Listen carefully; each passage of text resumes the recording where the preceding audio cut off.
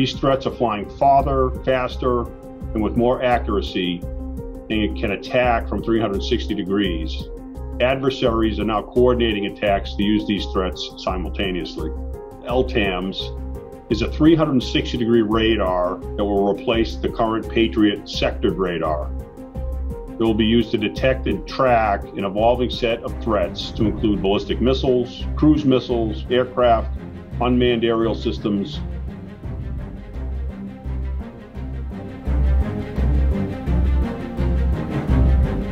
First of all, it's 360 degrees, sensing and detecting threats from every direction, and it's powered by gallium nitride, a powerful semiconductor technology that strengthens the radar signal and enhances its sensitivity for longer range, higher precision and resolution, increasing the capacity and reliability of the radar system. If they so desire, they can ask that we integrate Patriot with the LTAMDS sensor. LTAMDS is compatible with the current Patriot interceptors, the PAC-2 GEM-T and the PAC-3 MSE interceptors. And it is also capable of supporting future interceptors, both kinetic and directed energy.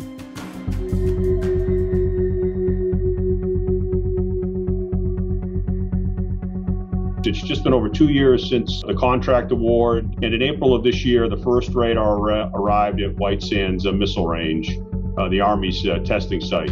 5 other radars are advancing through various stages of development and test. We have 2 at our open-air test site in New England, and then the remaining 3 are in our Andover factory, completing integration test.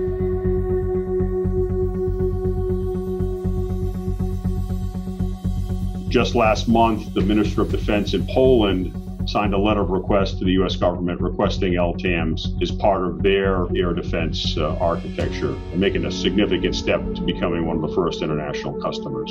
International expansion not only brings this exceptional capability to our allies, it enables them to deter and defend against current emerging threats, but the commonality with the United States extends our strong working partnerships and also affords cost benefits by having the same system. Just like the 18 partners of Patriot today, we foresee a similar program where they all participate in a partnership of support.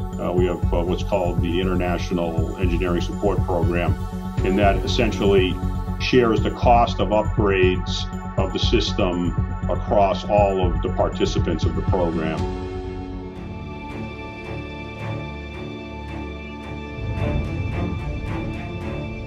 It's what we call a software-defined aperture, meaning the system can employ additional capabilities through software upgrades. This will significantly expedite getting new capability to the warfighter in equipment that they're already operating. The other benefits of our GhostEye technology is the level of automation to emplace, operate, and maintain these systems as compared to current radars. They're all digital. That means there's no single points of failure. And there's also an AI-based system health prognostics capability built in. These features translate to a much higher operational availability of the system and lowers the manning requirement, making it much more economical for our customers to operate.